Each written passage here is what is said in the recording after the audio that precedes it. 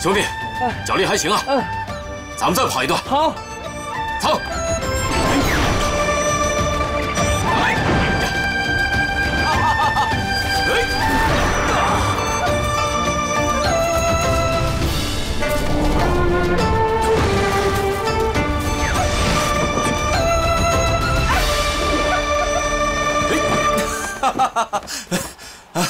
兄弟，跑太猛了！不知这位兄弟是哪人啊？在下大理段氏，初来江南便能结识乔兄这样的英雄人物，实是在下之大幸。刚才乔兄自导姓名，可是姓乔名风吗？正是，在下乔峰。你是大理段氏的子弟，难怪，不知来江南有何贵干？哎，实不相瞒，我呀是被人所擒而至的。被何人所擒？说是吐蕃国的国师，叫做鸠摩智，说要拿在下去和慕容公子换一门什么武功。在下也是刚刚脱险，所以不愿回家，就只能漫无目的的走到哪儿是哪儿了。不知乔大哥接下来有什么计划呀？我原要去少林，但明日与人约在惠山比武，所以在此逗留几日。比武？哎，乔大哥，那不如这样，小弟虽然不会什么武功，但是也想跟着去凑凑热闹，你看如何？好，咱俩见面就是缘。天还尚早呢，咱们再回去，喝他个痛快。哎，大哥，实不相瞒，方才我与你拼酒，那都是骗你的。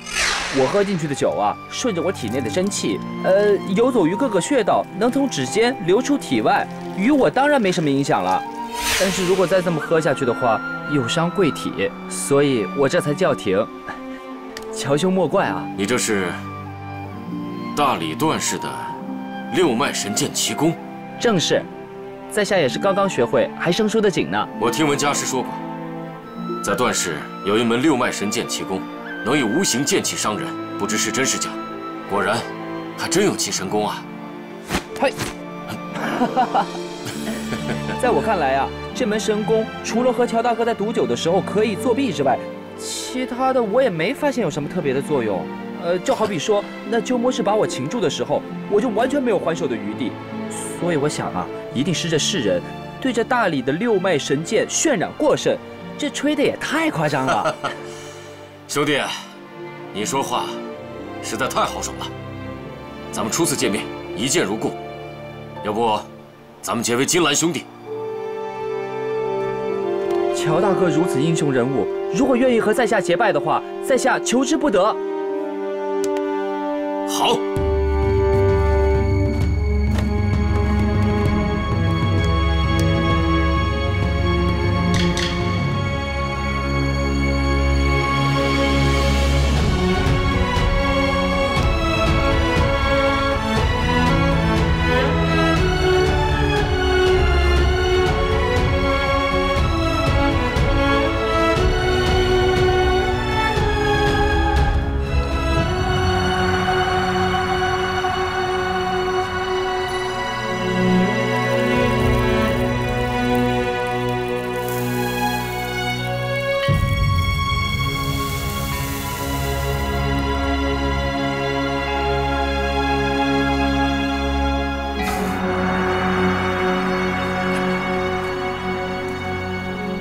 段誉今年20岁，我大你有10岁了。大哥，贤弟，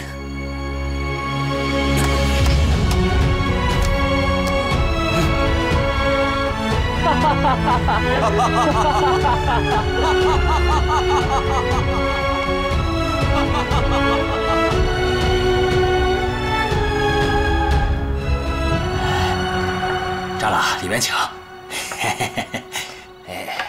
喝点水，请喝茶。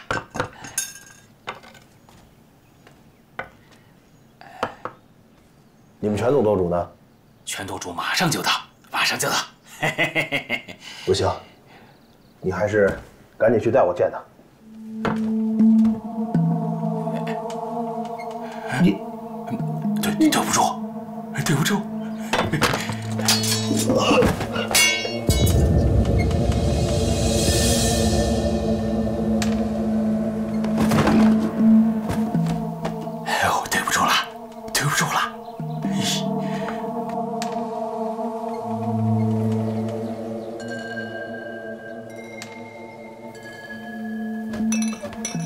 别费劲了，白长老，他们煞费心思哄你我过来，又岂能轻易让我们离开？这屋里屋外堆满了火石燃料，只要我们想跑，立时就可以放火烧死我们。小兄，你怎么会被他们骗来了呢？不但是我，从昨日起，帮里有点身份的都被他们骗来了，只不知关在哪里。这全冠清也不知道在筹谋什么，胆子着实不小。怎么，你昨日就被他们骗来了？正是。后来陆续听到有人叫骂，才知道好几个分舵的舵主也被他们设计前来，想是也被拘在这附近。好在帮主和几位长老不曾上当，用不了多久，他们就会找到这里，自有他们领罚的时候。想着全冠清，不过就是一个小小的分舵舵主，他怎能成此大事，并且一点风声都没有走漏呢？你是说，叛帮的不止全冠清一个？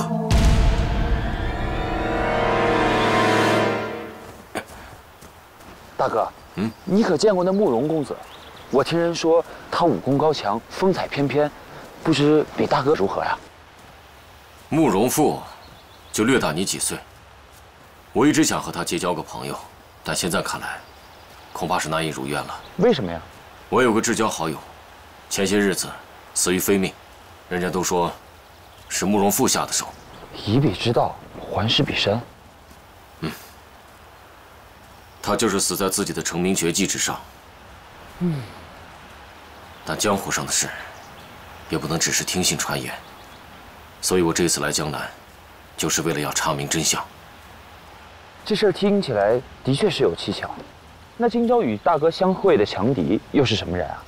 他们是西夏一品堂的，就是西夏一些武功高强的人，想要挑战大宋的英雄们，想灭我们威风。大哥，你是人中豪杰，那些什么西夏一品堂、二品堂的，在大哥面前啊，纯粹是自讨苦吃。那慕容复欠我马副帮主一条性命，还敢出现在此丐帮地界？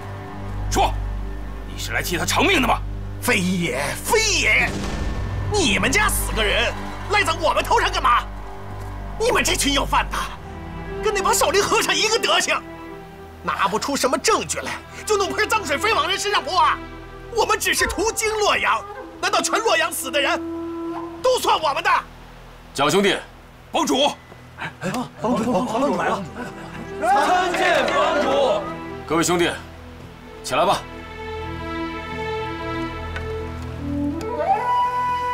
乔帮主，您来的可真巧啊！您要是再晚来一步，您这帮中弟子就要把我和我们这3个姑娘，还有老四一起砍了，准备血祭你们马副帮主了。把慕容复交出来！交出来！交出来！交出来！慕容复交出来！把人交出来！包兄弟，我们马副帮主死于自己的锁喉功，弟兄们难免有猜测，情绪激动。不过此事还未下定论呢，若有过分之处，我先代他们向你谢罪。但我们确实也在找慕容公子，还想请问他身在何处？你问我，我就要告诉你，乔帮主，您帮中弟子随意诬陷我家公子，这无中生有之罪，该打该罚，您总得给个说法吧？您这红口白牙，随便一句谢罪，嘿，这说出来也太便宜了吧？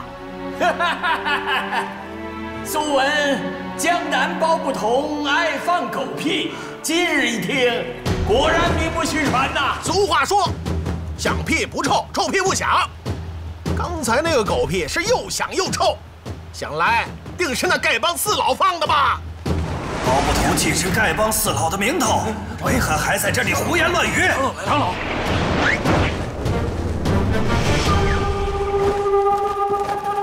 参见帮主。4大长老，这4个老儿，你们有什么见教啊？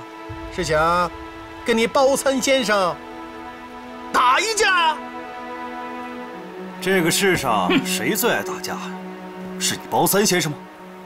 错了啊！是我江南一阵风，风波恶。来，你出来给我打！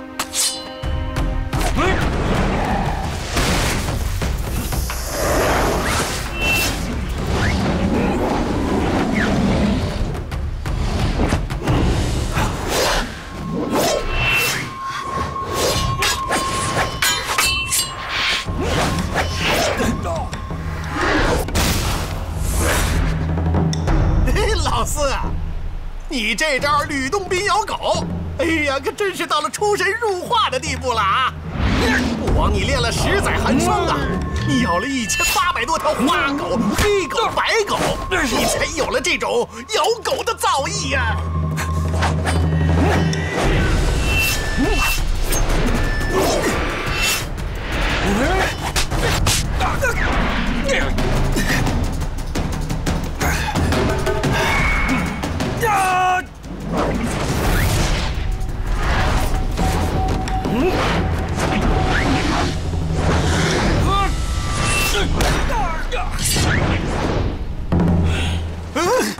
四哥，老四，怎么了？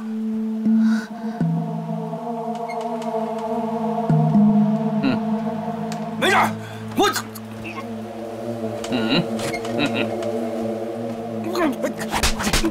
哎，四哥，四哥，你玩阴的？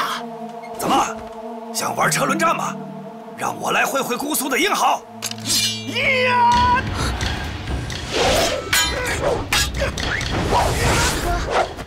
宋四哥，你没事吧？是中毒了。武学典籍中有不少制毒的法门，偏偏我没有看。现在眼睁睁看着风四哥中了毒，我却束手无策。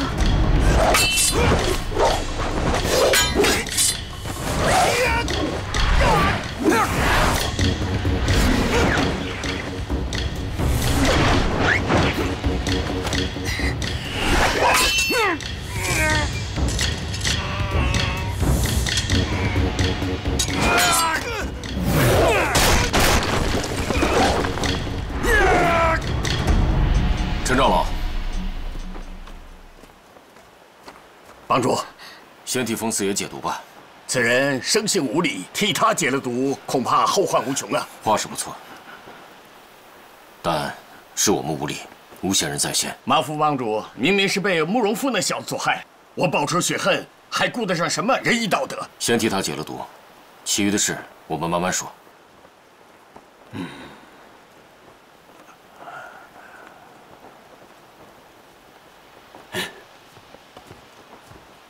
我们帮主仁义为先，这是解药，给。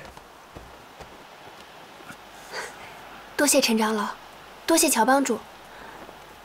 只是，这解药该如何使用啊？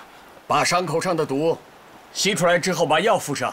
如果没有吸干净的话，敷上会有害无益。对了，女人不能吸。女人怎么了？此毒乃阴寒之毒，女人性阴，阴上加阴，只会使毒性更增。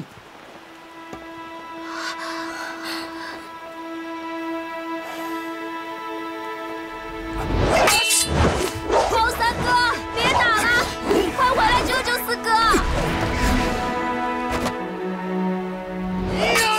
我来吧。大哥，哎，大哥。这种小事就让我来吧。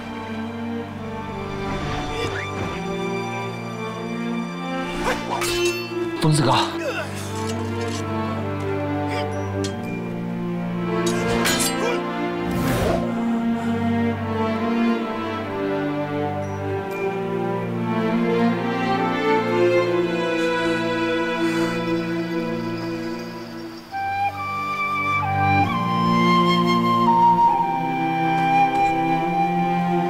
疯子哥，这里最为严重。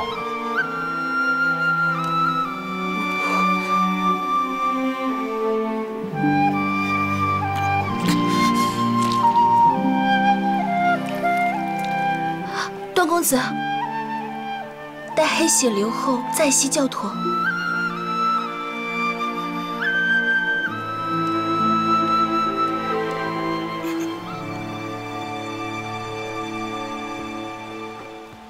全冠清，全冠清，你给我出来！二位长老，稍安勿躁，我家舵主并无恶意。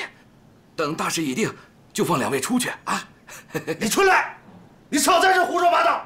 你赶紧告诉我，你们全舵主还打的什么算盘？否则的话，等我出去，叫你吃不了兜着走。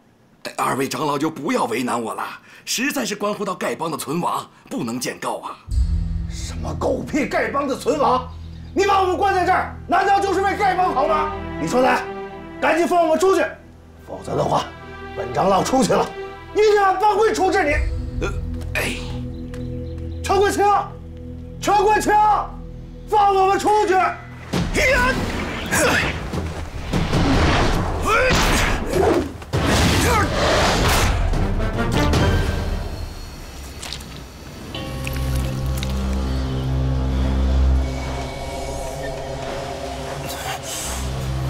疯子哥，四哥，你可以动了。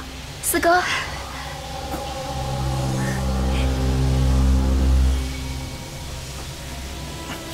四哥，多谢公子救命之恩。四哥严重了，些许小事，何足挂齿啊！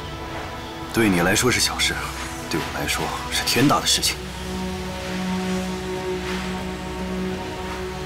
乔帮主果然仁义，不愧是天下第一帮的帮主，在下佩服，佩服。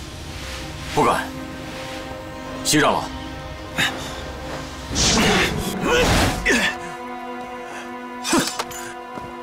老四，怎么样？没事儿。今天我输给了你，甘拜下风。下次有机会再见，咱们再来比试啊！陈某自当奉陪。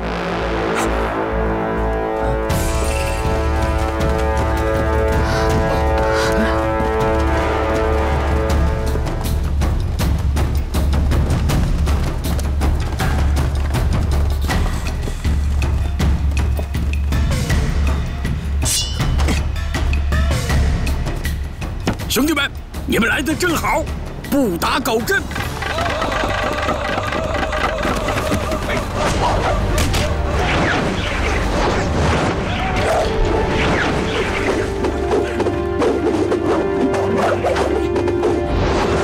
快！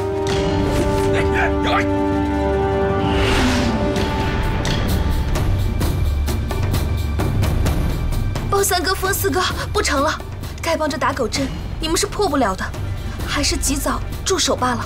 破不了也得破！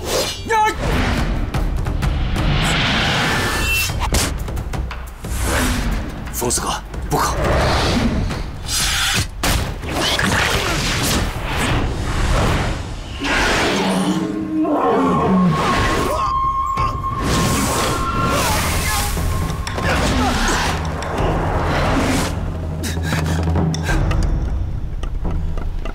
青龙功，世上竟真有人会使如此神功！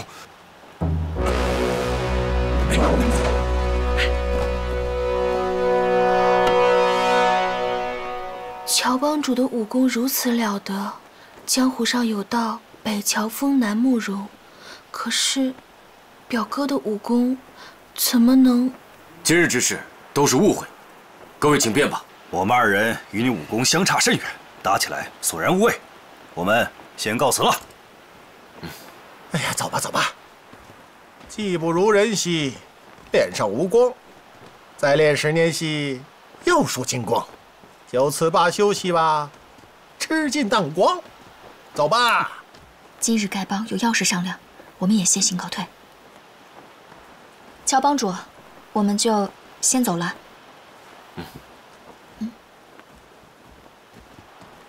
哎，王姑娘，且慢。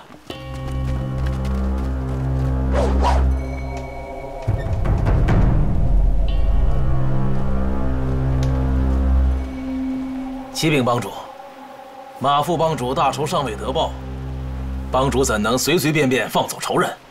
咱们来到江南，确实是要替马副帮主报仇，但经过这几日我多方打探，发觉杀害马兄的凶手未必是慕容公子。何以见得？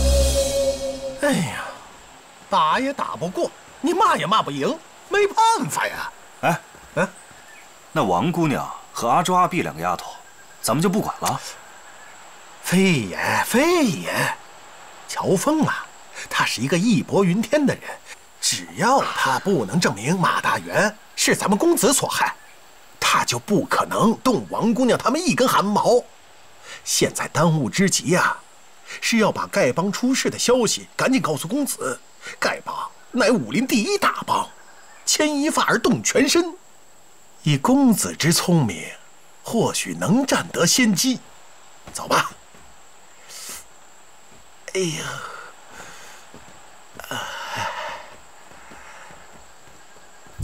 慕容公子与丐帮从无瓜葛，更无冤无仇。他与马夫帮主也素不相识，他杀马兄的动机何在？再说，慕容氏的以彼之道，还施彼身，世所皆知。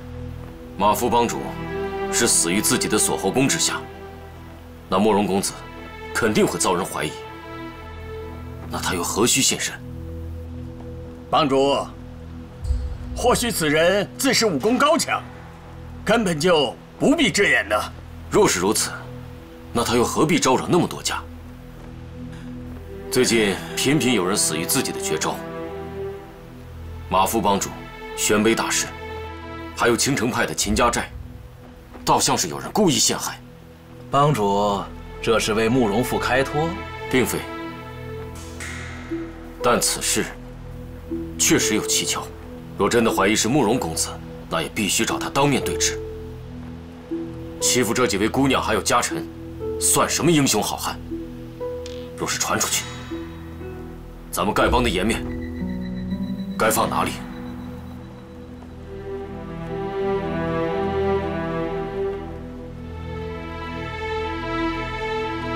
今日不知何事，兄弟们都来齐了。全斗主，你在这里，白长老人呢？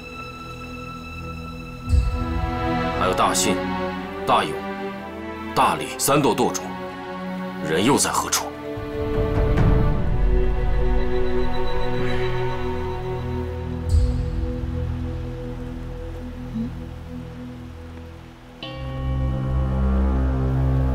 张全祥，你在？你们舵主呢？我也不知道，可能喝多了吧。喝多了？你们方舵主一向不会喝酒误事的。他在哪里？说！不关我的事啊，不是我干的。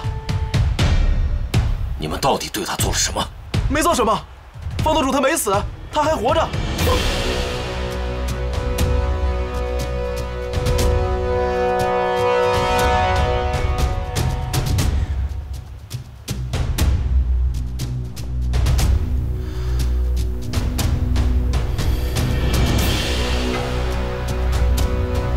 四位长老，怎么回事？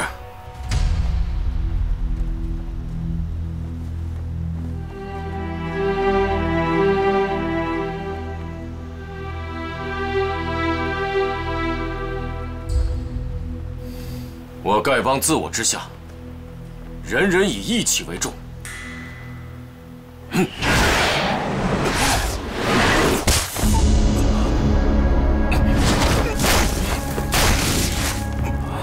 秦老公，你记忆之错，那跪就不必了。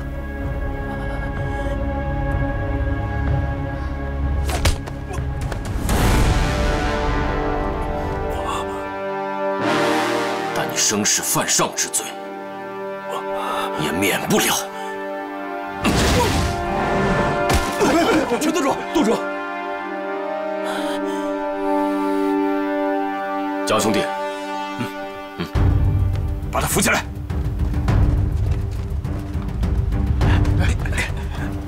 张全祥，现在由你带路，去请白长老等诸位一同来此。是。其余的人就地坐下，不得擅动。都坐下。是。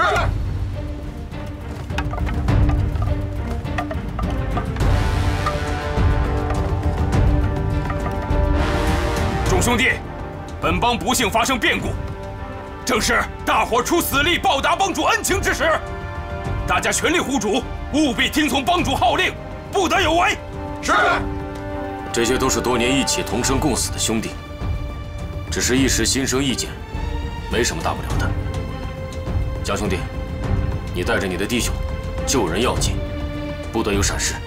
是，帮主，那你千万小心，我尽快赶回。来。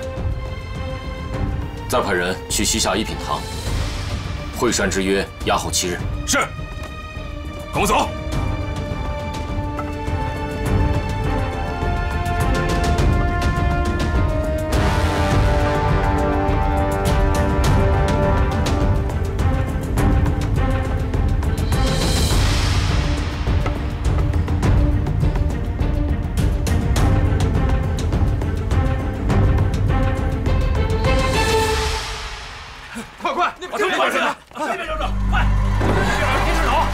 向长老，快给长老通报！蒋督主，蒋督主，别动！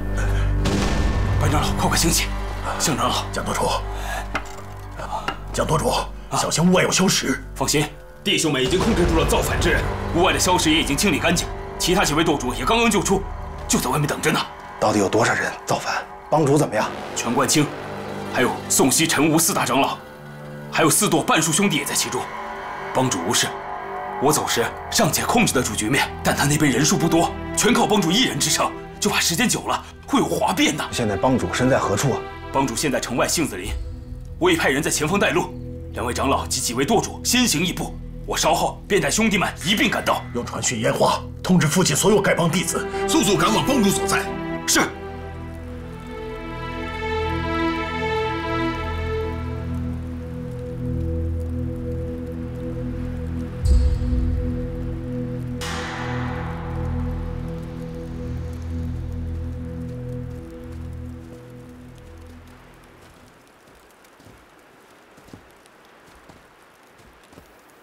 众兄弟，今日我好生欢喜，在我身旁这位段誉兄弟，与我意气相投。今日我也与他结交成兄弟了。来，大哥。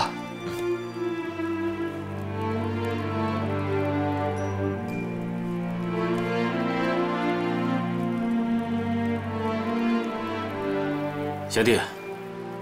我来给你介绍一下我们丐帮一些重要的元老吧。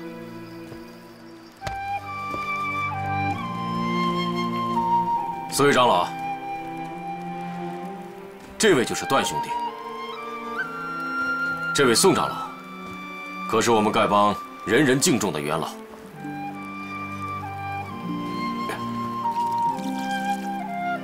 他那倒齿铁剪，当年叱咤江湖的时候。 你还没出世呢，宋长老久仰。西长老，10多年前常和他讨教武功。来，咱们俩亦师亦友，交情很深呐。陈长老，来。 陈长老不喜欢喝酒，但他的通臂拳了得，擅长使用毒物，也替咱们丐帮立下不少汗马功劳。谢帮主。事态如此严峻，这位乔帮主怎么还能如此轻松自在呢？乔帮主啊，是真聪明，强援已去，他的武功虽高，不过双拳不敌4手。 他现在啊，是在转移人心，等待强兵的归来。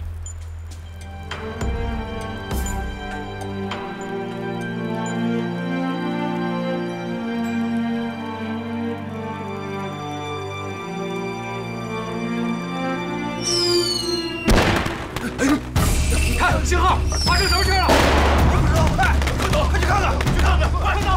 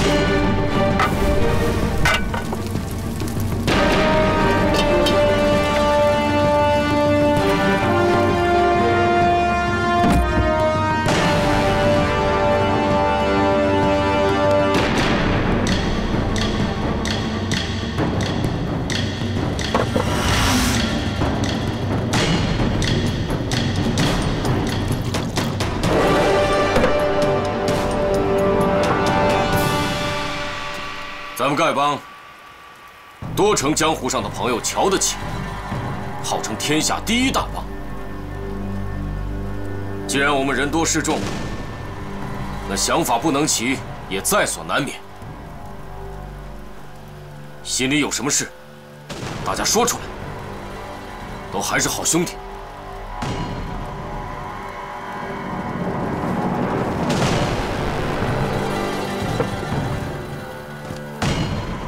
本来我以为此事只有全冠清一人所为，谁知道连本帮4大长老也牵连在内。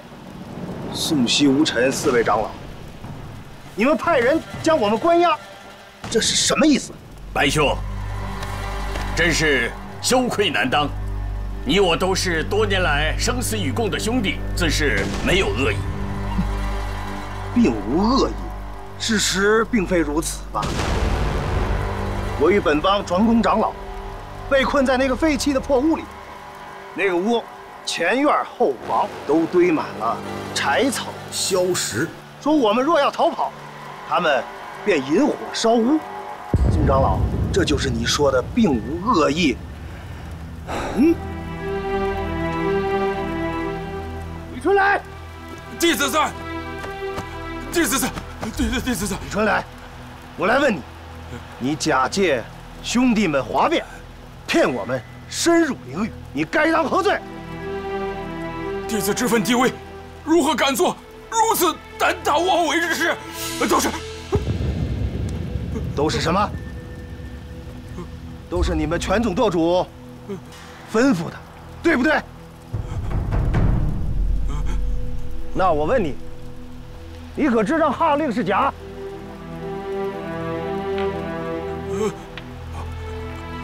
说呀！大丈夫敢做，却不敢应承了吗？白长老说得对，我李春兰做错了事，是杀是剐，全凭吩咐，不做。那一日，我向你传达号令之时，我已知道那是假的。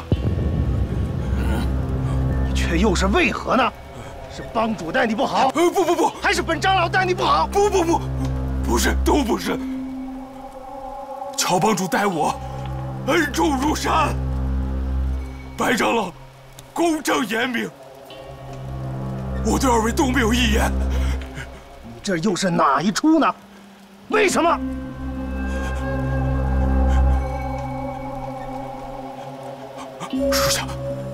属下犯了帮规，死有余辜。可是这其中的原委。 非弟子敢说。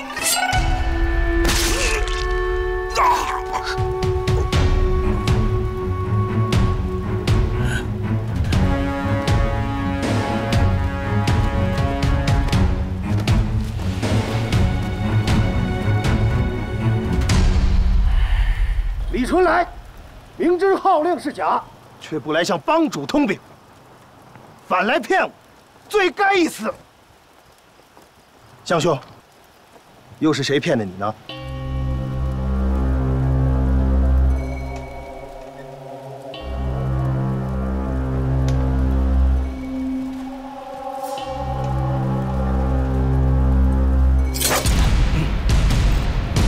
身为丐帮弟子，须当遵守祖宗遗法，大丈夫行事，对就是对，错就是错，敢作敢为也敢担当。 帮主，我们大伙商量了，要废去你的帮主之位。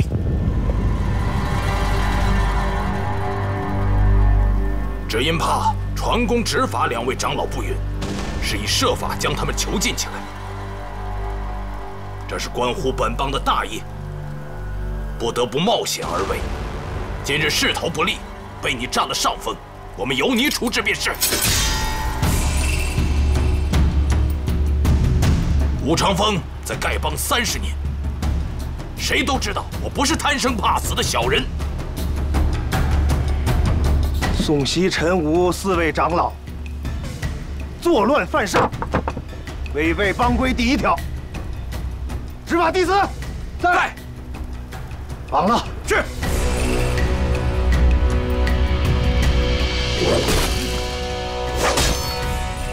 懦夫！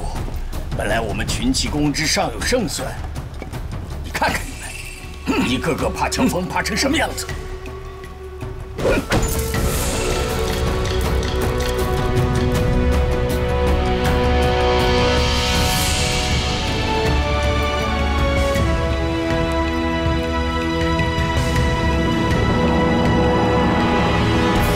本帮众弟子听着，乔帮主接任上代汪帮主为我帮首领，并非强取豪夺，也非不择手段而夺得此位，乃是上代汪帮主考了他3大难题，让他为本帮立7件大功，这才将打狗棍相授于他。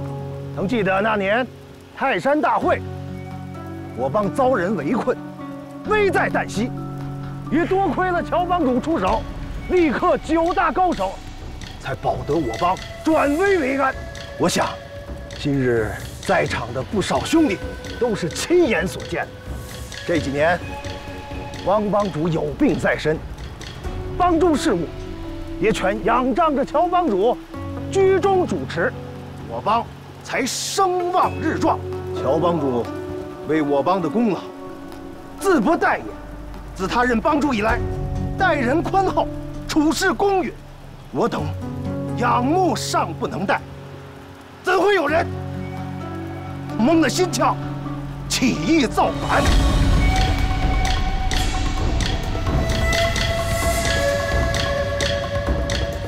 陈冠清，你来说说。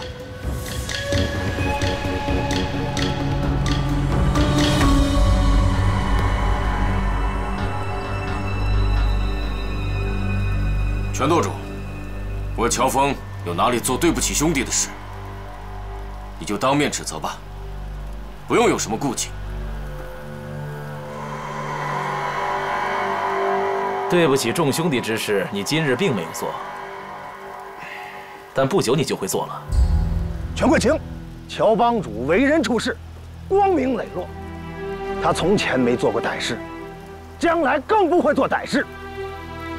都是因为你妖言惑众，意图想背叛帮主。这些话要是传到我白毛人的耳朵里，我只当他是放屁，又怎会有人坏了脑子，听信你在此信口雌黄？白长老，让全舵主从头到尾把事情好好说个详细。遵命。全冠清，你说。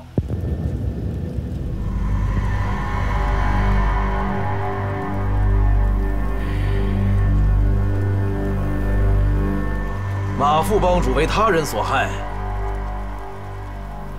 我怀疑出于乔峰之事。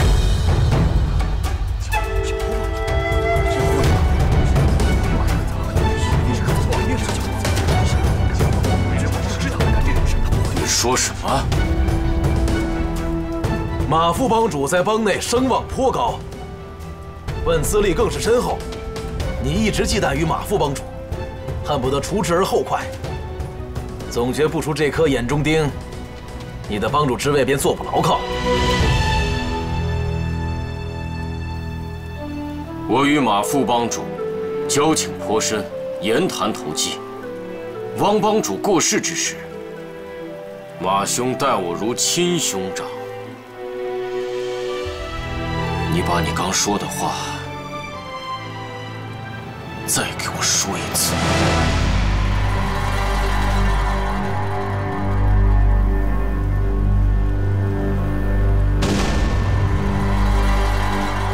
马副帮主被人杀害，我帮众兄弟找慕容复报仇，你却一而再再而三的和敌人勾结。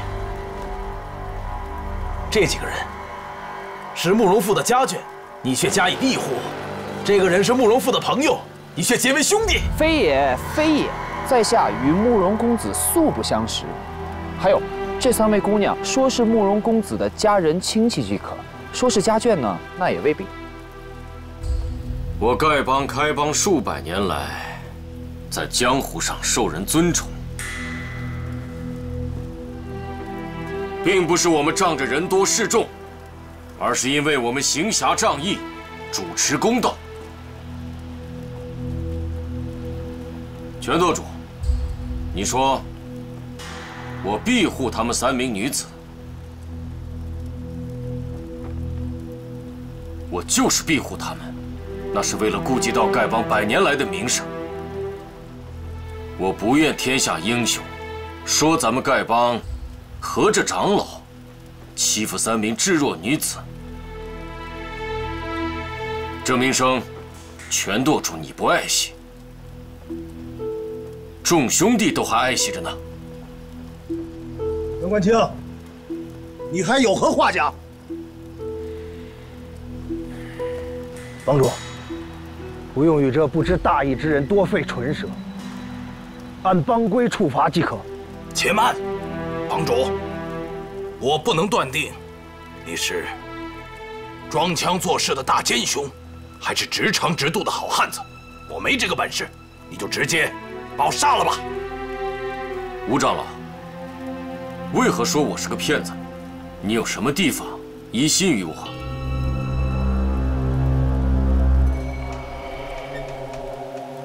此事牵连太多的人和事情，传了出去，丐帮在江湖再也抬不起头来，人人瞧我们不起。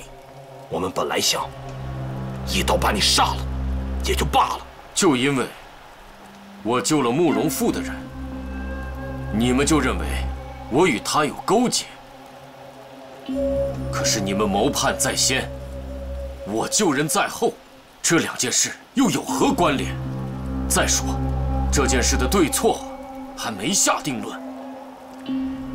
萧帮主，那依你所见，杀害马副帮主之人，绝技不是慕容复了。这凶手是不是慕容复，我们还需要详加查询。若真的是他，定当抓他来替马副帮主报仇；倘若不是他，我们也得找到真凶。就凭你们几个这么胡乱猜测，竟错杀了好人，真凶却还在外逍遥自在，暗中偷笑咱们丐帮糊涂办事。不但对不起我们错杀的人，也对不起马副帮主，更对不起咱们丐帮的名声。你说是不是？我相信看事情，不管怎么样，都相信这是对的。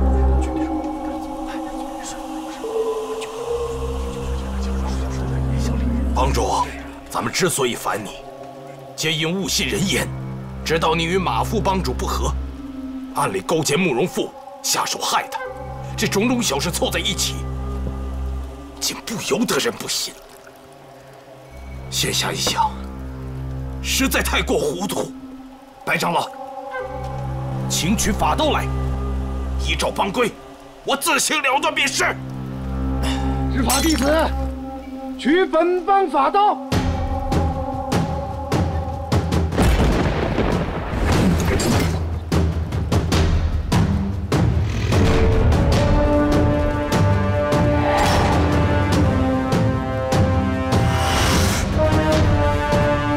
宋西、陈吴4大长老，听信他人谣传，起义造反，以下犯上，按帮规一刀处死。大智分舵舵主全冠清，谣言祸乱，企图叛乱，按帮规处9刀处死。其他参与叛乱弟子，待日后查明，按帮规处。也罢，帮主，我姓宋的对你不过，今天愿接受帮规，自行了断。不过，我有一要求，愿我死后，望你念我对丐帮有为劳的份上，原谅我，给我通绑。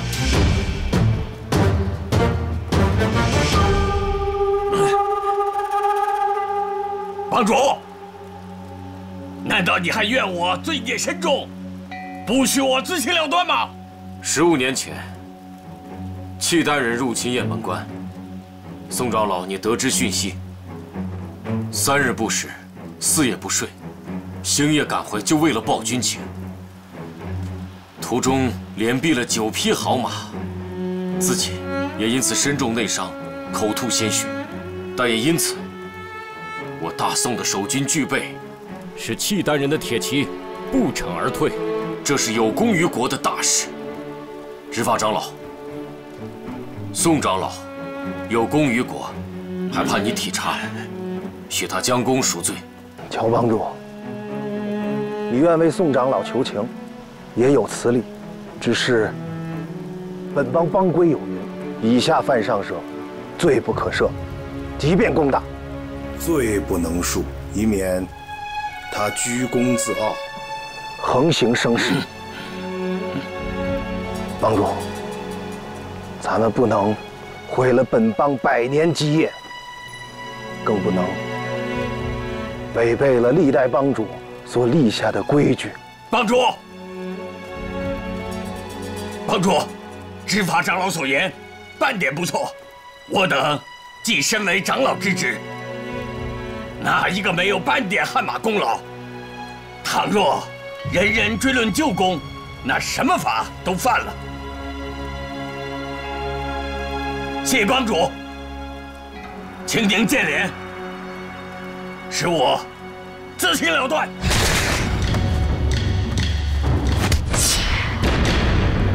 帮主，你好，我曾起过杀你之心，你杀我，也是罪有应得。动手吧！帮主你！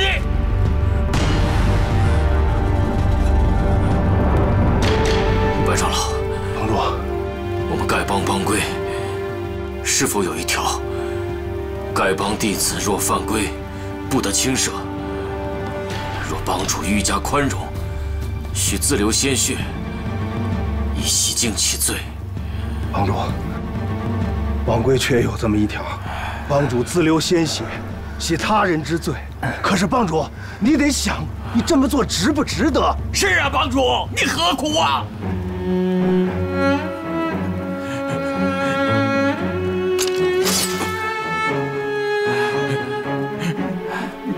没坏了祖宗规矩就好。帮主。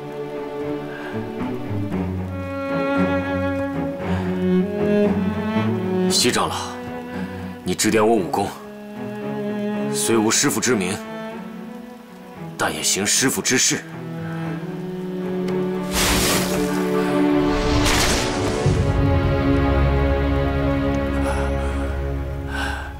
行了。想当年，汪帮主被契丹5大高手擒获，囚困于祁连山黑风洞中，威逼我丐帮向契丹降服。西长老，你因长得与汪帮主有3分神似，便乔装成汪帮主，甘愿代死，使汪帮主得以脱险。这是有功于国，与本帮的大事。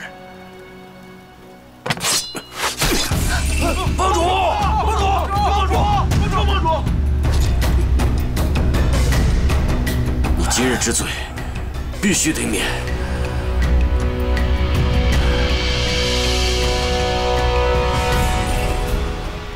乔帮主，我跟你没什么交情，也不投机，平时得罪的地方也不少，所以呢，我也不敢奢求你能为我流血赎命。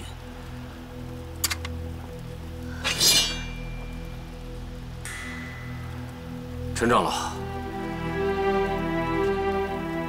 我乔峰就是个粗鲁人，不喜欢结交为人阴沉，事无巨细，出手狠毒，说话夹枪带棒的朋友。这就是我的性格，说话就是这么不好听。更何况，你还不爱喝酒，咱们俩就是合不来。乔帮主，帮主，你这是干什么呀，帮主？但是是谁？貌似到处契丹的布防地图。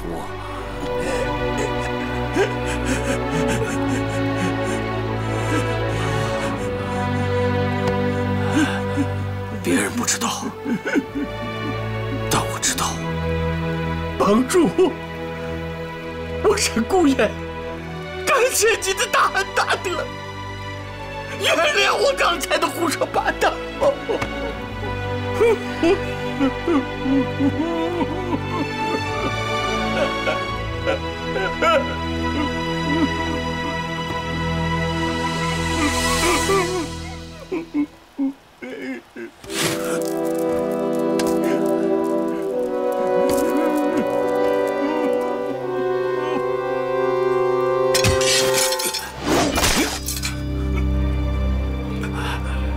谢过帮主。吴长老，当年你独守鹰愁峡，力抗西夏一品堂的人，是其行刺杨家将的阴谋未能得逞。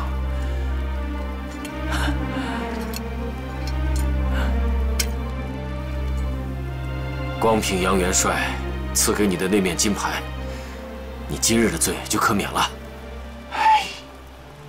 把那面金牌拿出来给弟兄们看看。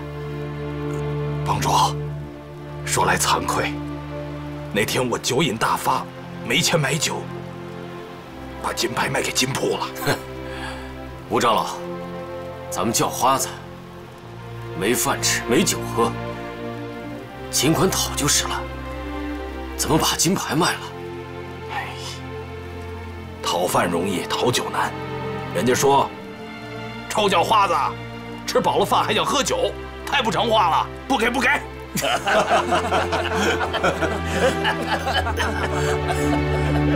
爽快，爽，只是有点太对不起杨元帅了。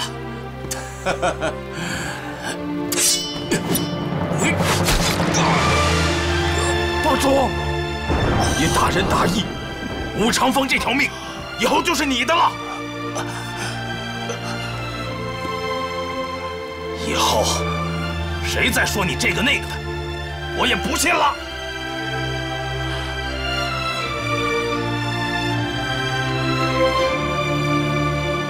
全冠清，你现在还有什么话说吗？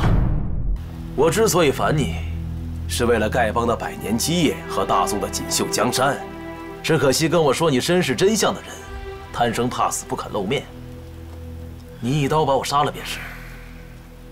你倒说说，我的身世有什么问题？现在我说什么也没人相信，你还是把我杀了比较好。一条汉子，死都不怕。现在要你说个话，吞吞吐吐的。不错，连死都不怕，这世上还有什么可怕之事？姓乔的，痛痛快快给我一刀，免得我看着丐帮落入胡人之手，这大宋的锦绣江山更将沦亡为夷狄。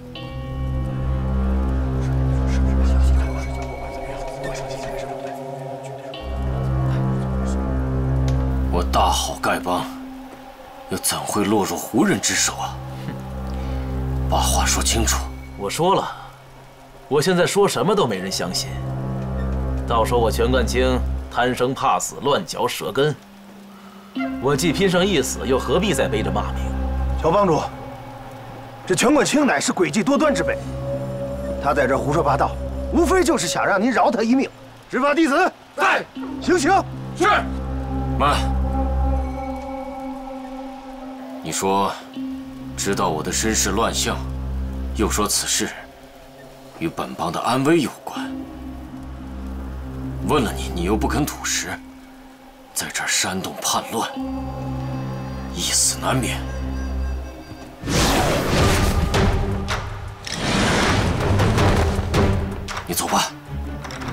丐帮没你这号人物。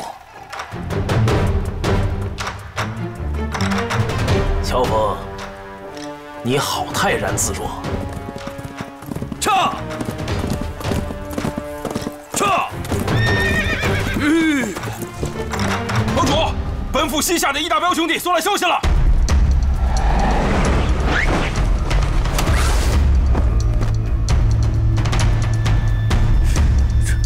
徐长老安好。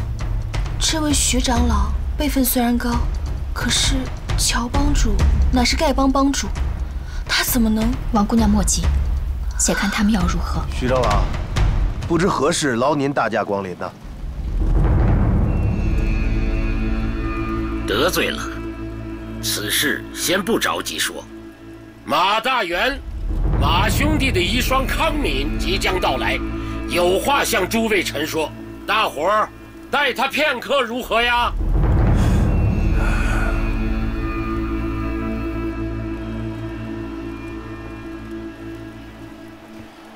等。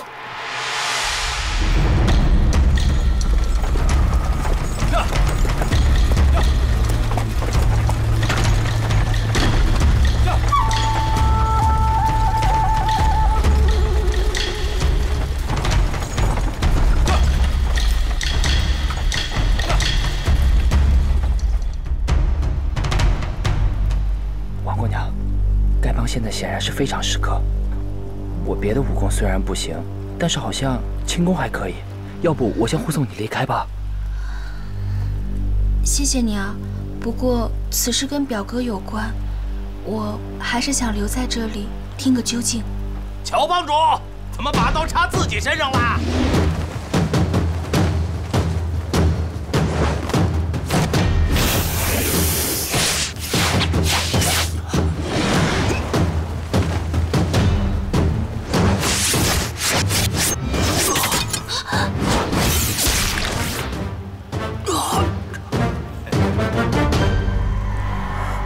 太行山冲霄洞谭公谭婆贤伉俪驾到，有失远迎。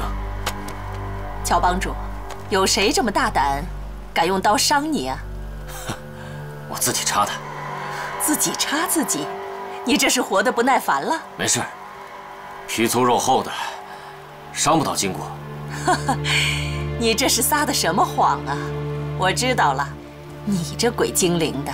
你是知道谭公新得的极北寒玉和玄冰蟾蜍合成的灵验无比的伤药，你是想试一试？好药啊！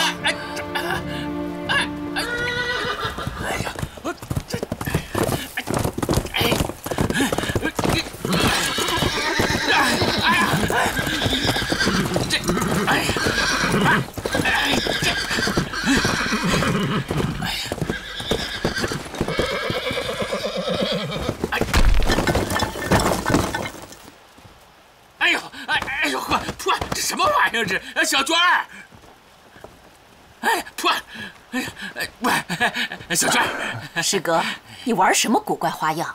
我打你屁股！我倒是谁呢？原来是这个家伙。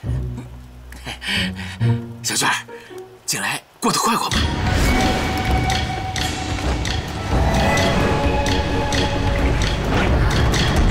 泰山五雄到了，哈哈哈！是什么好风，把你们哥5个一起吹来了？吴四叔好，各位前辈好，我爹也来了。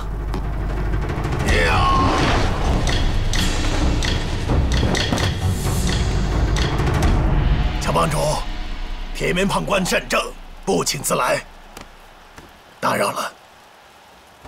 单老前辈，这是太行山冲霄洞的谭氏贤伉俪，不晓得是否认识？久仰谭氏2位伉俪的威名，幸会幸会。这位是？啊，我呀，在下姓双名歪，外号铁屁股判官。你说什么？单老爷子，可莫要听他胡说，他就是个癫子，当不得真。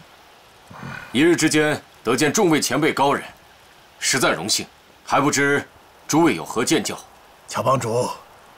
贵帮乃江湖第1大帮，数百年来侠名传播于天下，我单某也是极为心仪的。不敢。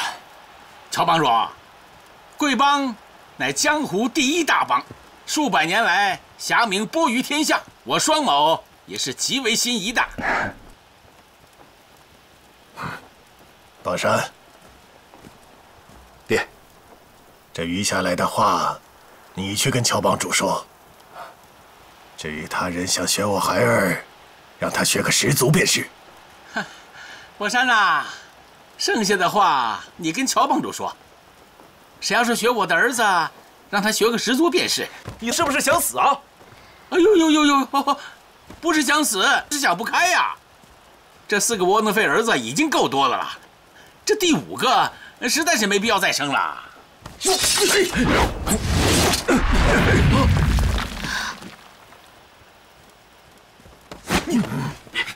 爹，他。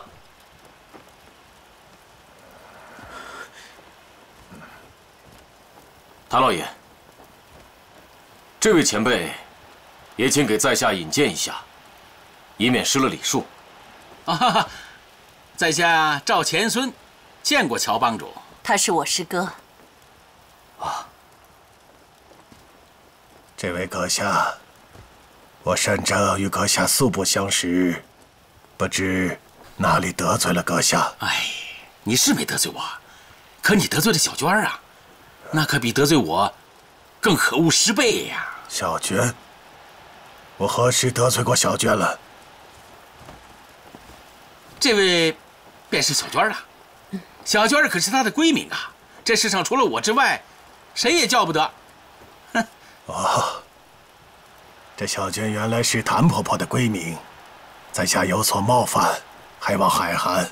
可在下自省从未在背后说过人坏话，不知哪里得罪了谭家婆婆？不知道啊，我告诉你，刚才我正在问小娟，近来过得快活不？你这5个宝贝儿子可倒好了，大模大样啊，嗖的一下就打断了我的话头。单老兄，你也不打听打听啊？小娟是什么人呢？我赵钱孙李、周吴郑王是什么人呢？我们聊天岂能容你随便打断的？师哥，发什么癫呢？当众为朋友面，要不要脸？你当初抛下我，嫁给那个老不死的谭公，我这心里如何不悲，如何不痛啊！我这心也碎了，肠也断了，这脸皮要来何用啊？师哥，你别提以前那事儿了。今天丐帮有大事要商量，你乖乖的听话。那你对我笑笑，我就听你的话。哎呀，参见公子爷！2位哥哥，快请起。太好了，公子爷，我和老四看见公子爷一直没消息，本来想拼着杀进少林把人抢出来，没想到公子爷自己脱身了。玄卑大师的死并非我所为，少林那边自然不好为难。2位哥哥为何如此慌张啊？丐帮出大事了！出事了？有乔峰在，丐帮能出什么事啊？诸位，泰山单兄父子，太行山谭氏夫妇，以及这位兄台，今日慧然驾临，本帮全帮上下均感光宠。徐某退隐多年，早已不问世事，但今日之事事关重大，不得已才仰仗辈分虚高，邀约众位共同商议，还请先议此事，再论其他。有请马夫人。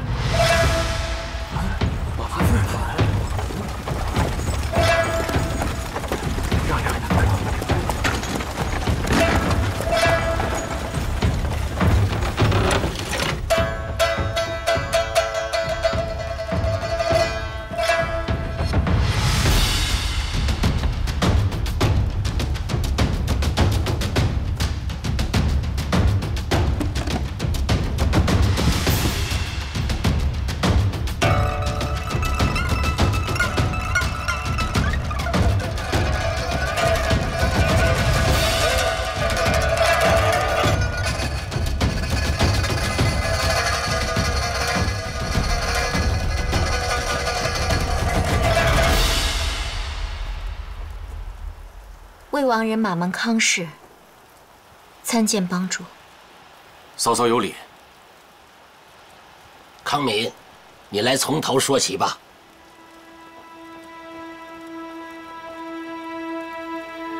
先父不幸身故，小女子只有自愿命苦，一心期盼帮主能找到真凶，替先父报仇。不料，小女子敛葬先父之时，检点遗物，发现一封用火漆密封的遗书，书的封皮上有先父的亲笔字迹。我看先父写的郑重，当即便要去求见帮主。幸好帮主率诸位长老到江南去替先父报仇了，不曾见过此信。夫人此言何意？难道此书信与我乔峰有关？我知信中的内容事关帮中大事，当即赴郑州拜见徐长老，呈上书信，请他老人家做主。以后的事情就请徐长老告知各位吧。此事说来恩恩怨怨，老朽当真好生为难呐。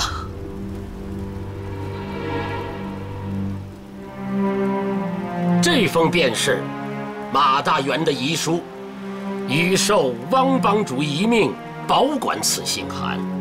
余若寿终正寝，此信立即焚化，否则视若毁于遗体，于九泉之下不得安宁。余若死于非命，此信立即交本帮诸长老会同拆阅。事关重大，不得有误。这封皮上的字却是大元所书。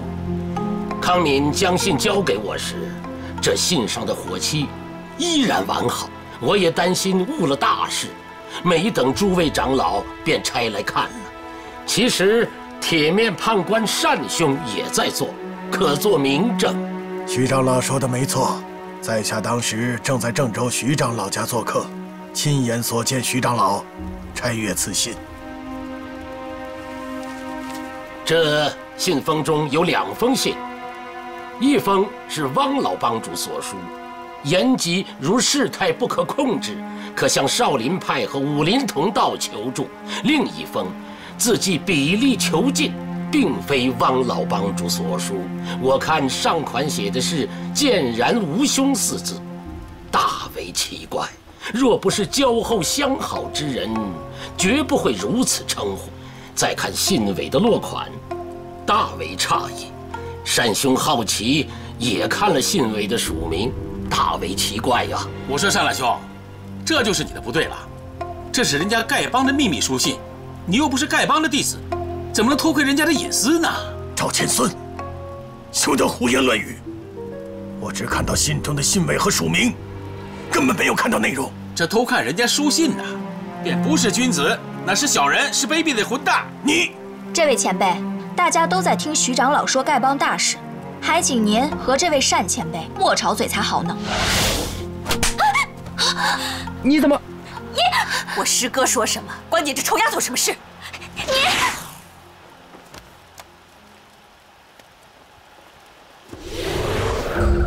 众位兄弟，到底写这封信的人是谁？我此刻不便言明。徐某在丐帮70余年，近30年来退隐山林，与人无争，不结怨仇。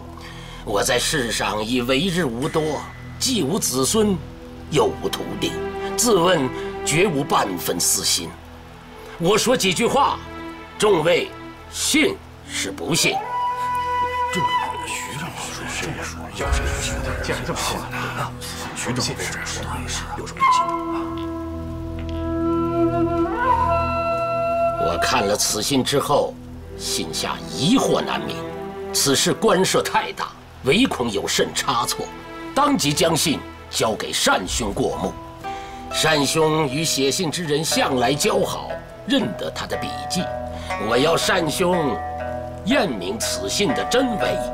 徐长老说的完全没错，我与此人有多年的深交，此人的多封笔记也珍藏在舍下，当下我就与徐长老，还有马夫人来到舍下，拿出旧信，亲自验别真伪，就连信笺和信封都一模一样。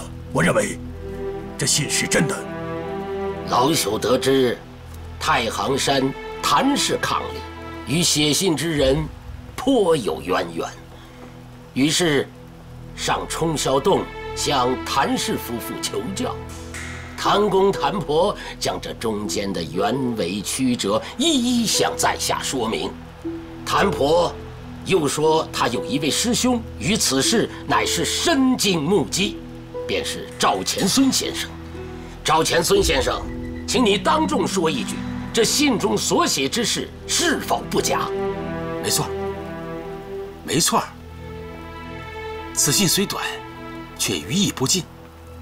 40年前同船共宴，切磋拳剑，情景宛如目前。临风远望，想师兄两鬓随霜，风采笑貌，如同昔日也。师哥，你说说当时的情景如何？当时的情景我记得很清楚啊，你扎着2个小辫子，辫子上还系着红头绳。师傅当时还教咱们偷龙转凤这一招啊。师哥，不要提以前的信和事。徐长老问你，当年雁门关乱石谷一战，你是亲自参与的，当时的情况如何？你跟大伙说说。雁门关外，乱石谷前，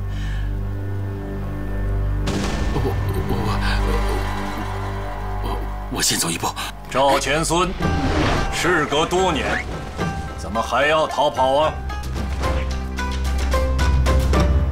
阿弥陀佛。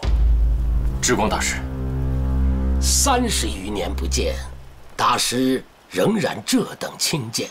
今日佛驾光临，实乃丐帮之幸，在下感激不尽呐。丐帮徐长老和太行山单判官联名相召，老衲怎敢不来啊？雁门关外乱石谷前大战，智光和尚也有份儿，让他说吧。哎呀，杀孽太重，杀孽太重了，此事言之有愧啊。众位施主，乱石谷大战已经过去30多年了，何必旧事重提啊？只因此刻本帮起了重大变故，有一封书信涉及此事。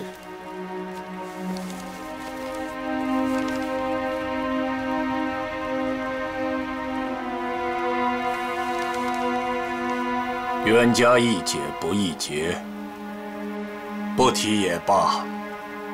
以老衲之见，将此信销毁，泯灭了痕迹，也就罢了。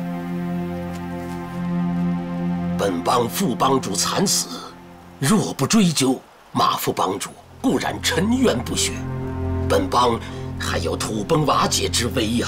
还请智光大师原本道来，也好让大家有个判断。也罢，当年老衲做错了事，也不必隐瞒，照实说来便是。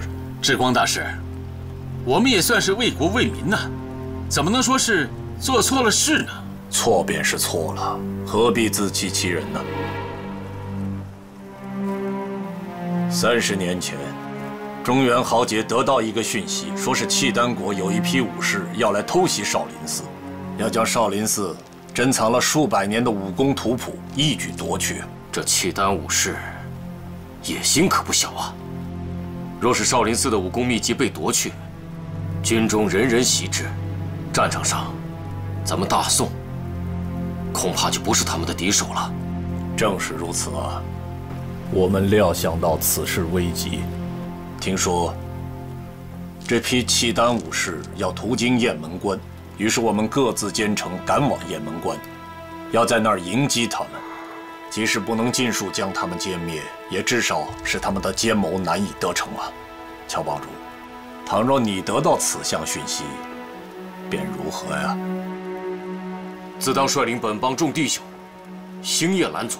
依乔帮主看来，我们那次伏击辽人之举是不错的了。列位前辈，英风侠烈，乔某敬仰，恨不能早生30年，共赴一举，绝不会含糊。乔帮主所言极是啊，和我们当时所想的是一模一样啊。当时我们分成数期，我和这位仁兄是第一批的，我们一共21个人，我们这中间都是当时一流的高手啊。老衲当时并未出家，混迹于群雄之间，实在是万分的不配，只是报国杀敌，有一份力，出一份力罢了。那后来呢？诸位前辈追上没有啊？赶上了，我们星夜兼程，终于赶到了雁门关外。此事关系到宋国的存亡，上千万百姓的生死啊！可我们又没有完全制胜的把握，唯一的变异是，敌人在明处，而我们在暗处。如此情形，以乔帮主之见，该如何是好啊？敌明我暗，兵不厌诈，这时候就不需讲什么江湖道义、武林规矩了。说得好，说得好啊！我们当时正是这么想的。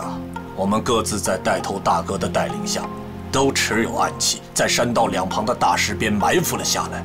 过了一夜，果然如讯息所言，来了一批契丹武士，我们一举将其19人全部歼灭。欣喜之余，我们也疑惑，这契丹人怎么个个如此不堪一击呢？难道是讯息有假，或者是契丹人有意设的诱人之计，诱我们上当？我们正在想，是不是要继续埋伏下去？没想到，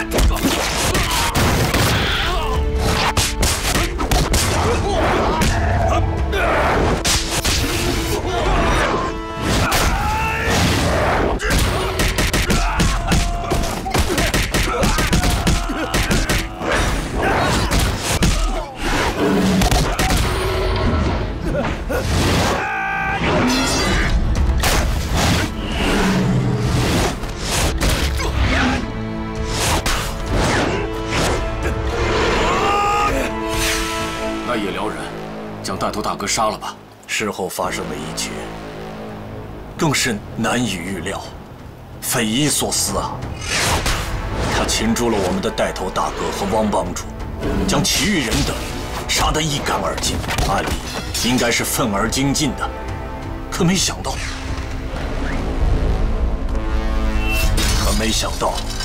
这辽人用一短刀在石壁上刻了许多契丹文。他居然跳崖自尽了，更没想到的是，他还抛上了一个孩子。哎，那孩子不是死了吗？我当时也是这么想的，后来才明白，原来那辽人的夫人被打死以后，孩子摔在地上，只是闭住了气，并未死去。那辽人悲痛之余，以为妻儿俱丧，于是抱着2具尸体跳崖自尽了。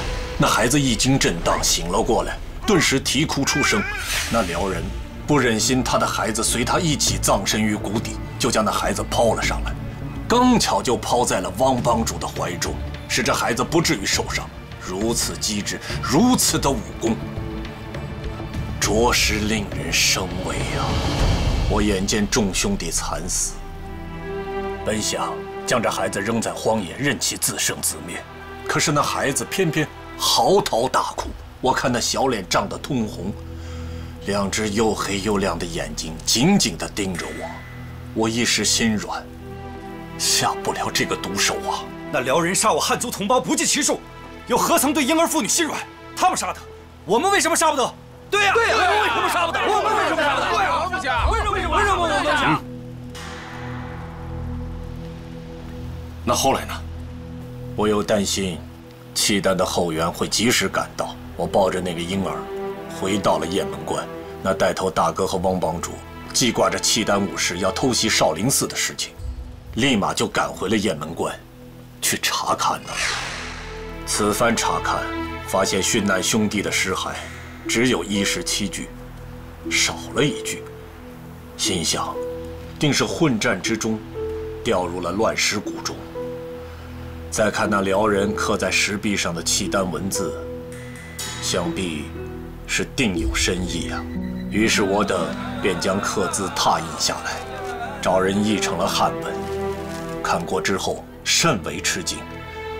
若刻字所言属实，那我等此番所为便是大错特错。想要证明这辽人所说是否属实，就要看后续是否还有契丹武士前往少林夺取秘籍。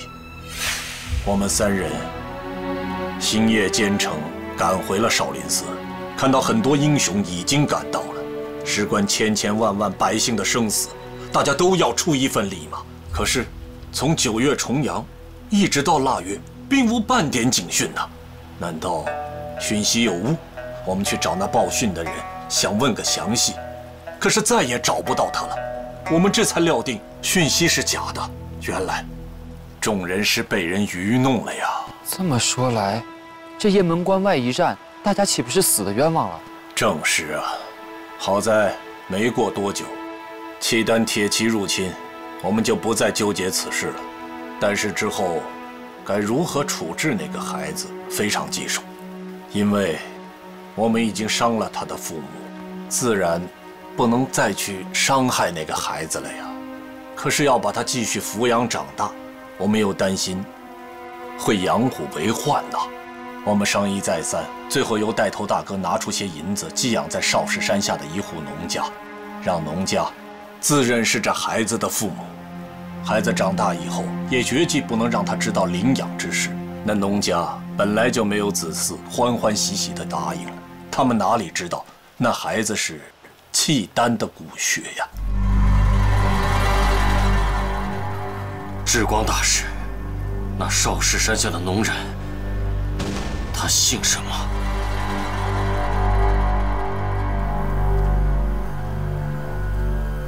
那农人叫乔三槐。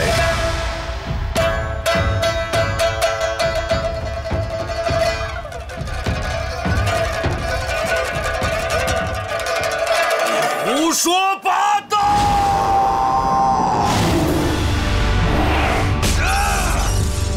什么王帮主？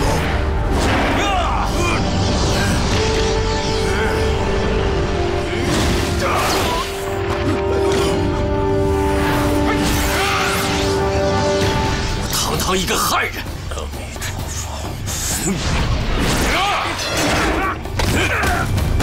弥陀佛！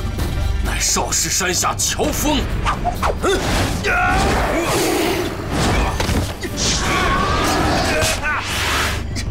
乔三槐是我亲爹。乔帮主，不可呀！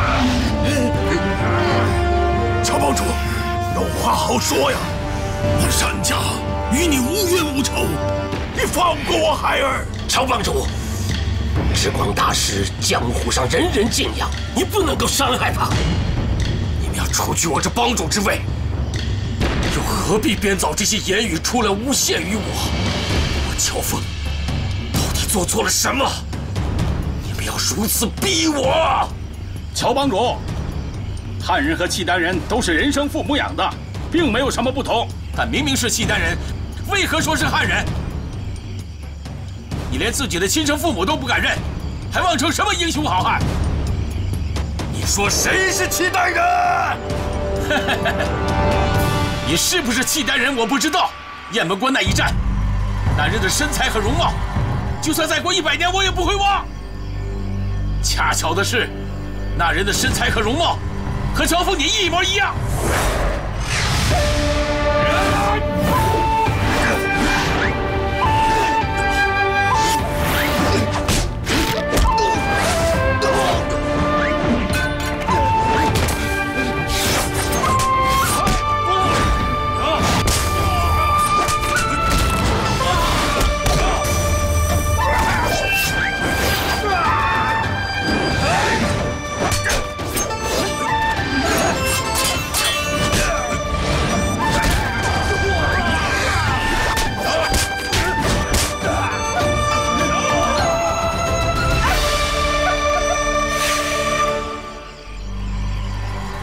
我便是那日少了的那具尸首。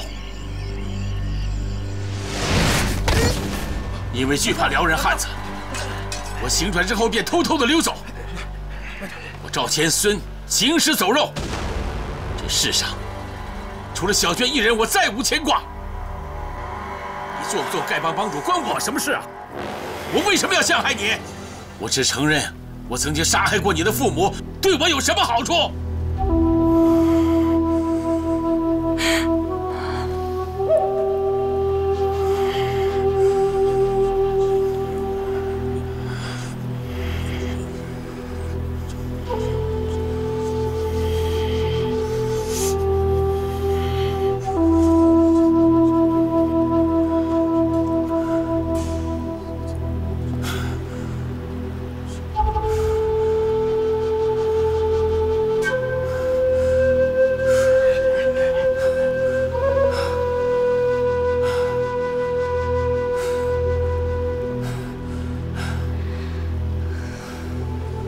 之后的事情，你自己都知道了。你7岁那年，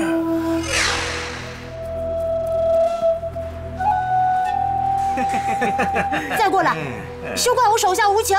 叫我一声大哥，以后跟着我们，吃香的，喝辣的。住口！小凤即便是摔死，也不跟你们一起做坏事。你要真的跳一个，我才信呢。你们别看好吧。你跳啊！20年后，又是一条好汉。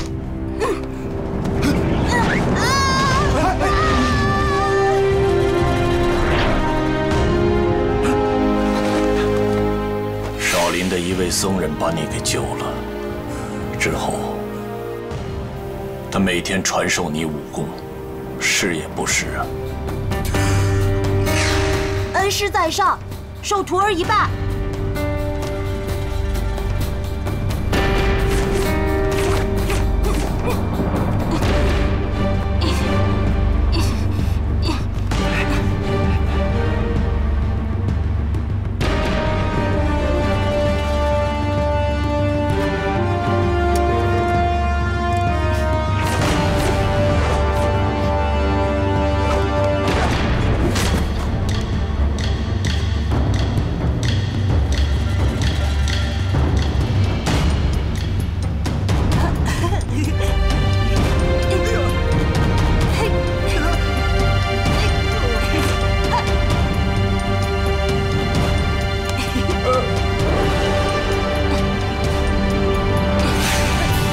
如何得知？其实，那位少林僧人是受了带头大哥的重托，让他把你抚养长大，使你不至于走入歧途。为此，我们3个人有过争执。我主张让你平平稳稳地过农家的日子，可是带头大哥说，我们已经伤害了你的父母，一定要把你培养成为英雄。雁门关外石壁上的遗文，至今未泯，将来你自己去看吧。你到了16岁的时候，汪帮主正式收你为徒。你叫乔峰，是，为何习武？行侠仗义，如何作为？侠之大者，为国为民。玄苦大师果然独具慧眼。好，今天你就成为我丐帮的弟子，是我汪建通的徒弟。之后许多机缘巧合，你天资卓越，奋力上进，固然是非常人之所能及。但倘若不是带头大哥和汪帮主处处提携，也并非那么容易吧？若大师所言不假，那汪帮主并非是我的救命恩人，而是我的杀父仇人。当初暗中助我的英雄，也并非有心要助我，是内疚于心，设法赎罪而已。汪帮主起初对你也是十分提防的，后来见你学武进京甚快，而且为人豪侠仗义，待人仁厚，便渐渐的真心喜欢上了你。之后，你立功愈多，威名愈大，整个丐帮尽皆归心。这之后的帮主之位也非你莫属。可是汪帮主依然拿不定主意，他给你出了3道难题，你都一一解决了，又令你立下7大功，最后临终之时才授予你打狗棒，正式立你为丐帮帮主。丐帮数百年来，从来没有第2位的帮主之位如你这般来的艰难呢。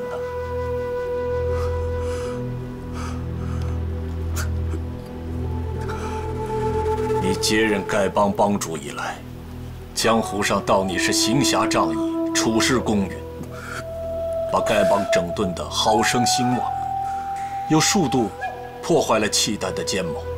我们只道是之前的顾虑纯属多余。本想这件事情以后永远不再提起了，不知何人竟日又把他抖了出来。多谢智光大师回述旧事，使大伙有如身历其境。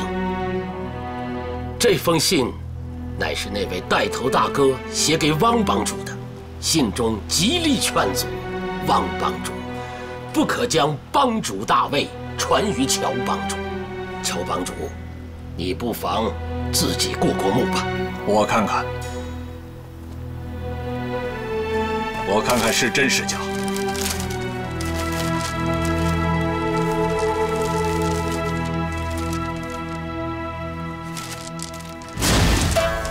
你干什么？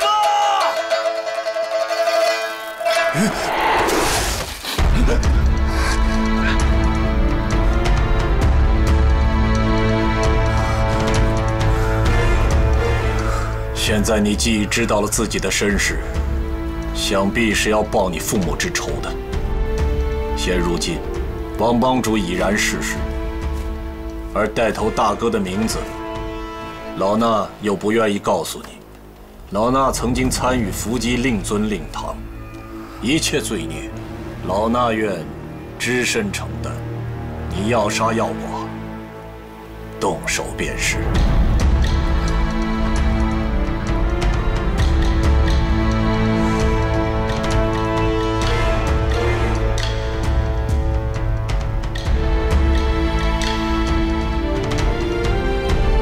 没错，我也在内。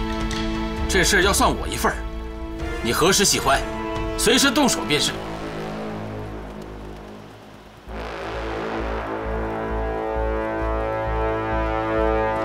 乔帮主，凡事三思而行，可不能乱来为好啊！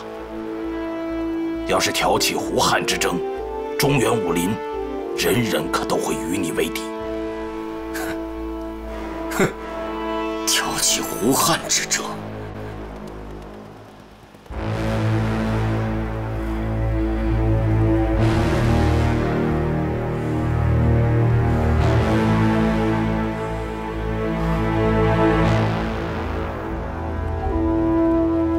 见然吾兄熟悉长谈，吾兄传位之意始终不改。然与连日相思，仍期期以为不可。乔君才艺超卓，立功甚伟，为人肝胆血性，即便是神州武林同道，亦鲜有能及。以此，才继承吴兄之位。他日丐帮声威欲张，自意料中事耳。然当日雁门关外血战，余无日不萦于怀。此子非我族类，其父母死于我二人之手。他日此子不知其出身来历则已，否则不但丐帮将灭于其手，中原武林亦将遭逢莫大浩劫。当时才略武功能及此人者，是寥寥也。贵帮帮内大事，远非外人所能智慧。唯此事牵连过去，且三思之。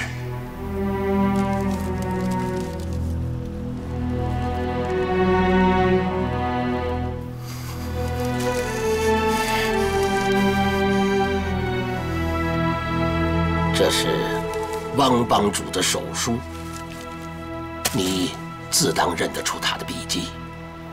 自与丐帮马副帮主、传功长老、执法长老、祭珠长老，乔峰若有亲辽叛汉，助契丹而压大宋之举，全帮即兴合力击杀，不得有误。下毒行刺，均无不可。下手者有功无罪。这确实是我师父汪建通亲笔。乔帮主休怪我们无礼呀！汪帮主的这通手谕，原本只有马副帮主一人知晓。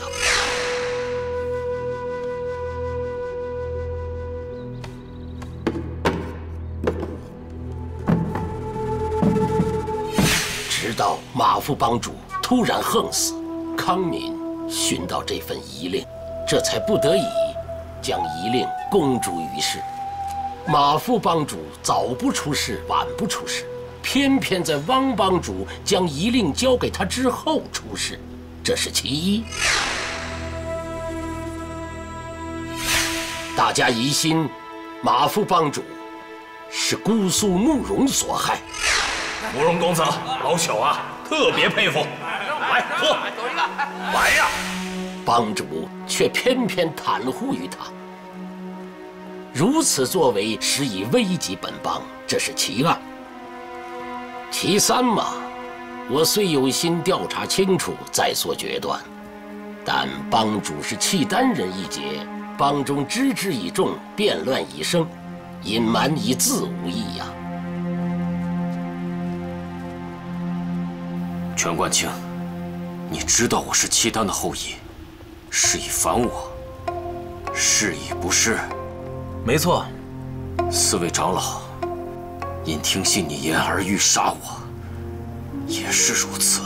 对，只是他们将信将疑，拿不定主意，事到临头又心生畏惧。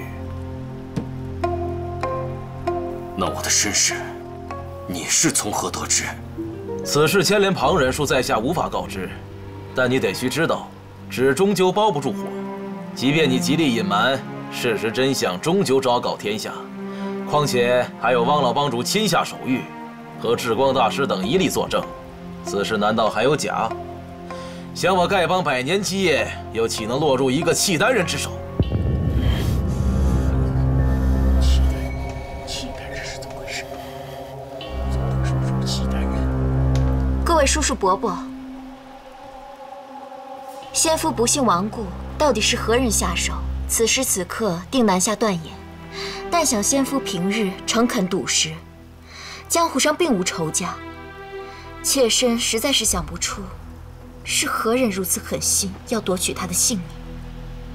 常言道，慢藏会道，难不成是因为他手里有什么重大的事物？有些人怕坏了大事，便要杀他灭口。你这是在疑心，是我杀了马副帮主。马夫人，小女子有一个小小的问题，不知道当讲不当讲呢？姑娘有什么话要查问我？查问可不敢当，只是方才听说马前辈的遗书是用火漆密封而成，而徐长老拆开之时，火印完好无损。那在这之前，没有人看过里面的内文喽？不错。既然如此，那带头大哥的书信和汪帮主的遗令，除了马帮主之外，无人看过，那便谈不上杀人灭口之说。敢问姑娘何方神圣，却来干预我帮中大事？我一个小小女子，怎敢干预你们贵帮大事呢？只是你们想诬陷我们公子爷，我只是据理分析罢了。那姑娘的公子爷到底是谁呢？是乔帮主吗？不是，是慕容公子。原来如此。白长老，本帮帮规如山，若有长老犯了帮规，当如何处置？知法犯法，罪加一等。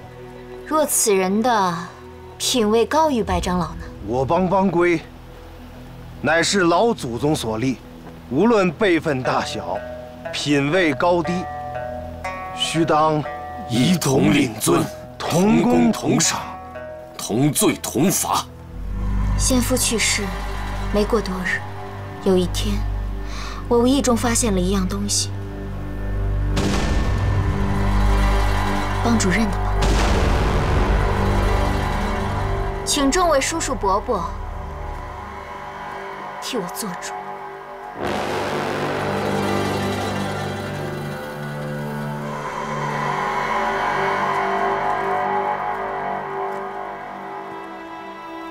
朔雪飘飘开雁门，平沙立乱卷蓬根。功名齿迹亲生疏，执掌楼兰报国恩。这把扇子为师给你。非我族类，其心必异呀！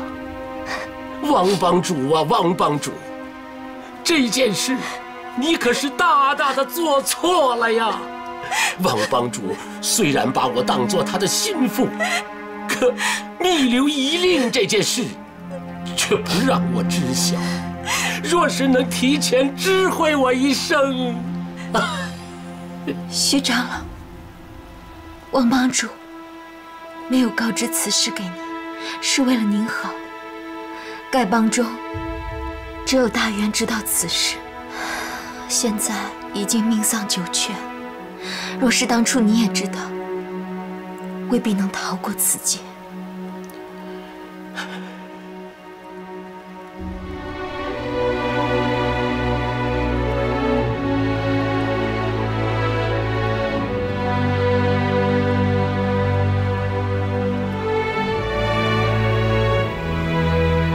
我乔某的身世来历，自己也未能确知。但今日诸位前辈的指证，乔某必须查明真相。这丐帮帮主之职，定当退位让贤。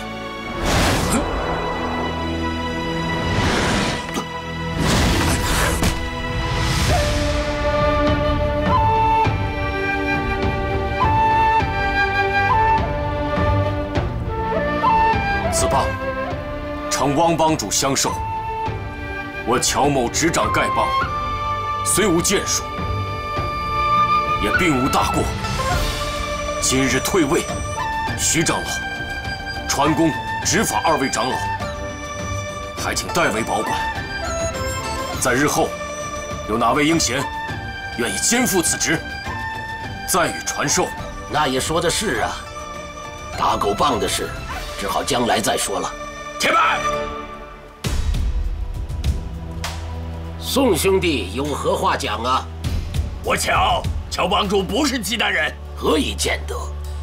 我们乔帮主乃是大仁大义的英雄豪杰，适才我等那样反他，他都不计前嫌，却甘愿为我等受刀流血。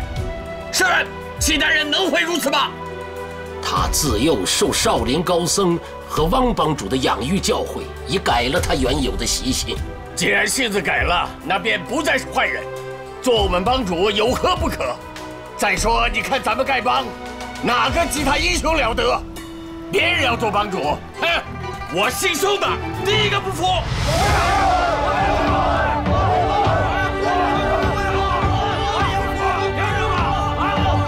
有人陷害乔帮主，咱们不能轻信人言。几十年前的旧事，就凭你们几个人在这里胡说八道，谁知道是真是假？帮主大位，岂能如此轻易说换就换？我一心一意跟随乔帮主，就算换了帮主，便杀了我的头，我也不服。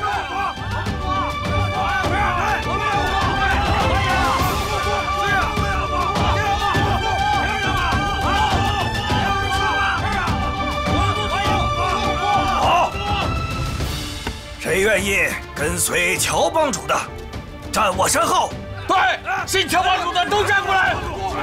我也是乔帮主，支持乔帮主啊！我们支持乔帮主，我也支持乔帮主，支持乔帮主啊！我们支持乔帮主，乔帮主，乔帮主，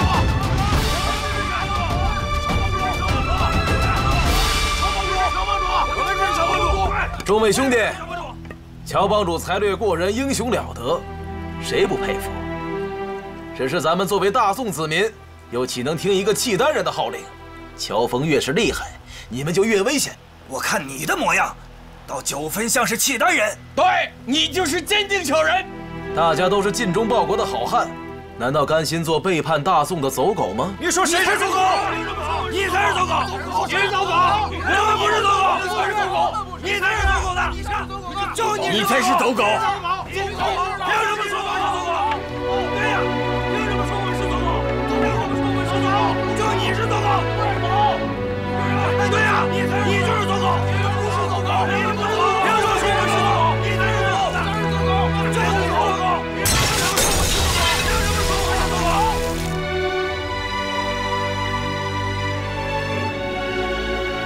这丐帮帮主，我决计不当了。或许有其他事，阴谋诬陷，但我恩师汪帮主的笔记，别人绝对是造假不来的。我丐帮在江湖是第一大帮，受人敬仰，武林中谁不敬畏？像我们这样内讧，还不落得人笑话？我乔某临走前有一言奉告：若有人假一拳一脚于我丐帮兄弟，那就是我丐帮的罪人。倘若要是有谁杀害我丐帮兄弟呢？残害兄弟，举世痛恨，杀人者抵命。那就好。马夫人，以乔某的身手，要到您府上偷个东西，怎么会空手而回？又怎么会落下我自己的私人物品？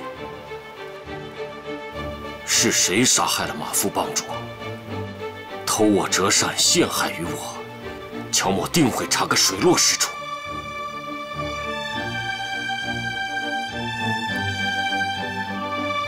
众兄弟，乔某是汉人也好，是契丹人也好，有生之年绝不残害一条汉人的性命。若有违此事，有如此时。